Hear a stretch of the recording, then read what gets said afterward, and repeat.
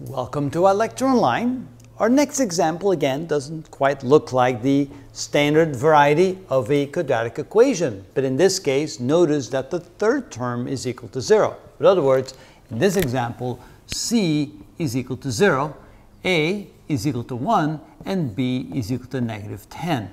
As long as A is not equal to 0, we do have a quadratic equation. So we can have examples where B is equal to 0, like in the previous video, or where C is equal to 0, like in this video. Now, if C is equal to 0, typically you can then factor out a common factor. In this case, a common factor is x, so we can write this as x times x minus 10 is equal to 0. And again, we have a product. Here the product is x times the binomial x minus 10. And since when we multiply, we get the result being 0, that means that x must equal 0 or x minus 10 must equal 0. That means, yes indeed, that's one of your solutions, or x must equal 10 when we bring the negative 10 to the right side.